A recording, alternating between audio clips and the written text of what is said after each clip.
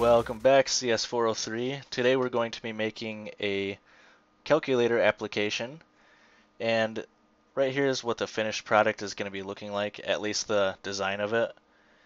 So basically, we're going to be using widgets. All these buttons are widgets, including this text field. We're going to be setting some IDs. We're going to be importing some classes that we need, and we're going to be working with event handling. So let's go ahead, if you have a project open like I do, go to Close Project, and it'll actually bring up this main menu. Go ahead and start a new project, and we'll name it something like My Calc. Click Next, select the API that you're using. If you're not viewing this video within 2015, maybe it's 2016 now, you might have a new API available, maybe like 23 or something. Go ahead and select that. Click Next. Blank activity, next, and we can name this main activity as it is. Click Finish. Alright, so we'll wait as this builds for us. That wasn't too bad. Alright, first things first, go ahead and delete Hello World. Go ahead and click on it, and then press the delete key, and bye-bye. Alright, I'll bring this down so we have a little bit more, a better visual here. And let's go ahead and make, let's see, a 3x4 row of, I want to do small buttons. Okay. So this will be, you can just kind of eyeball it. Button 1. There it is. Button 2. Keep on losing my place over here. Small button. Okay. And you want to have them in this orientation too, because XML actually, it takes these arrows and it notices where you put them in relevance to the other boxes. So later if we try moving them around again, those details will be saved and it's going to cause us a lot more work as far as like rearranging them. So let's keep them like this. Even if they're a little off a little bit, it doesn't really matter. So let's continue. Okay. What we want is the up arrow and right arrow here is the best. For this one on the left, now you're going to want the one that points up, one that points left and then up. You'll know what I'm talking about if you can't actually see it. You'll be able to see it better on your screen, I'm sure. Okay, let's finish this up.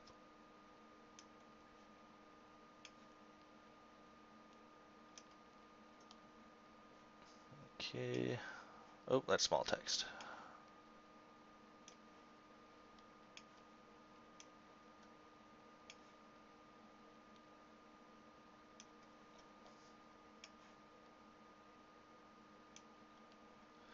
Okay, now we have our 3x4. Those will be 1 through 9 and then 0. We'll have our clear button, our equals button. And let's go ahead and make 2 more for this one will be like add subtract, and let's do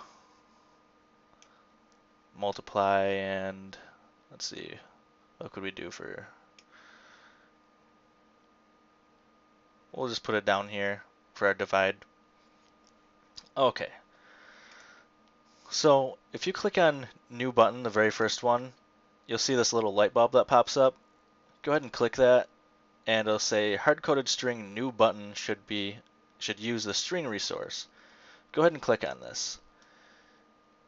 Now basically what this is there's a strings.xml file, and it saves all of our strings as resources. So basically if we were to go back and we wanted to say recode everything to be Spanish, it'd be a lot easier because we have all of our strings in one area and one little file rather than looking around the entire project. In this project, it's not going to really matter too much because we're not going to be actually using any text. It's all numbers. But it's a good habit to do everything correctly the first time.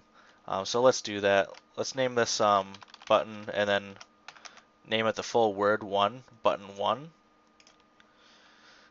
And don't worry if it says @string button 1. It's just a reference. So as you continue on, do the same thing for button 2. Click OK. You'll see this goes back to new button because that's actually the text that's in it. Even though it's referencing button 1, it's still only showing the text button, new button. So go ahead and continue and do that for the rest of them.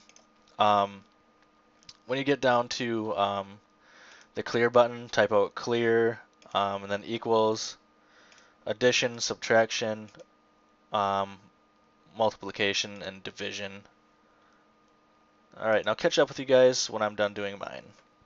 Alright, once you've finished setting all your string resource names, let's go over to App, Resources, and then down to Values, where you'll find the strings.xml file. Go ahead and double click that to open it. Now we'll see Hello World up here. We don't have this anymore, so let's go ahead and delete that. And you'll see button 1, button 2, button 3, everything basically that you use to name your stuff. So this little field right here is going to be changed so we can actually change our text now. This is what our text will be. So when it references button 1, it'll bring up the string 1. Let's take a quick look. See how it changed over there? Alright, so let's go change the rest of them. Alright, button 2, 3, 4, 5, 6, 7.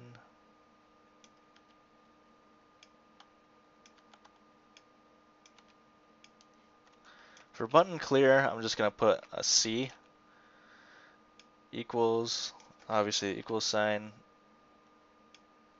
addition, the plus, subtraction, minus, divide, and multiply. It's up to you. You can choose like the X or you can choose the asterisk. It's up to you. Alright, let's go back to activity main, see what it looks like.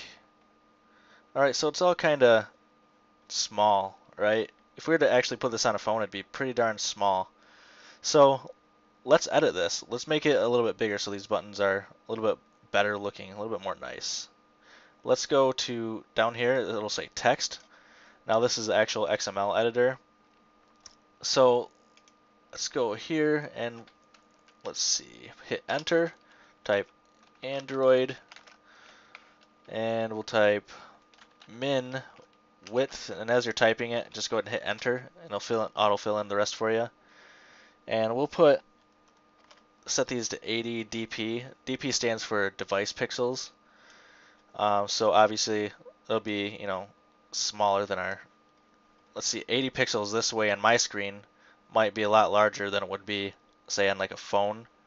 So that's why they made device pixels. They're easier to work with rather than just pixels. Enough about that. So let's go ahead and change the rest of these. Just copy that code and paste it.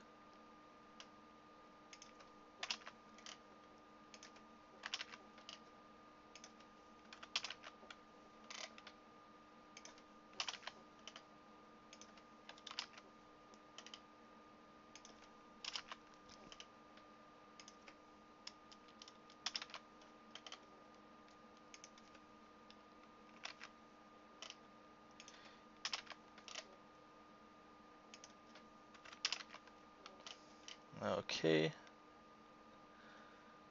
And this is button 13.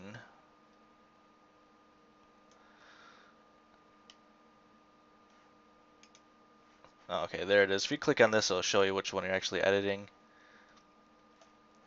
Somewhere in there I actually had to go back and delete my equals button, so that's why it's placed at the bottom for me. Change that. Okay. Now this one, this plus sign, we don't want it actually to be 80 dp. We want it to be 60. Let's see, because we have 80 plus 80 plus 80, which is 240. And now if we were to put these buttons at the bottom, 240 divided by 4 would be 60. So that's why we're changing it to that. So let's copy this code here. We'll put that for the rest of these buttons. And one more. Okay. So obviously this is down here. Let's move that up. Let's go back to the design. We'll move this up here. Perfect. Okay. So next thing we need to do is we need to have some type of output. Let's go ahead and find, let's see. Let's just do number. We'll try to center it the best we can. See the line, the vertical green line here. Let's go ahead and put it, well, I guess I didn't like to work there. We'll move it over. Perfect. All right. Now this doesn't have a, text in it, so we don't really have to edit anything over here. However, if you choose to, that's fine. Just make sure you leave it blank. But let's go ahead and double click the number 1, and you'll see it says button for the ID. We want to change this to button 1. And if you hit enter, it's going to give you an error saying, well, it's not really an error. It'll say update usages. And really, we do want this because it's going to update everything that has to do with button 1 to being named with the ID button 1. So don't ask again, but yes. So button 2 is already named that. Button 3, button 4, button 5, 6, 7, 8, 9. Now this is button 10. It's not what we want. We want button 0. And that's kind of another thing I wanted to mention too, is we named this button ZERO, so we use the full word. And that's because we don't want the reference to be named the same thing as the ID. So let's make sure we name these differently. So using the digits in code is a little bit easier than typing out, or maybe quicker, maybe not easier, but quicker than typing the word 0. So that's why we're naming the IDs with the actual integer digits. So let's continue. Button clear, button C. Button equals can be button E. Oh, where'd it go? There we go. ID for addition could be button A. And subtraction, this will be button M for multiplication. And button D for divide. I should have probably named this division, but whatever, it doesn't really matter. If we feel like changing it, we can, but I don't really feel like it. So now all of our IDs are set, our string references are set, and everything has their respective number in them, so their text is set correctly as well. So let's move on to the next step here. Alright, now once again we're getting close to that 15-minute mark for YouTube, so look for the rest of this video in part 2.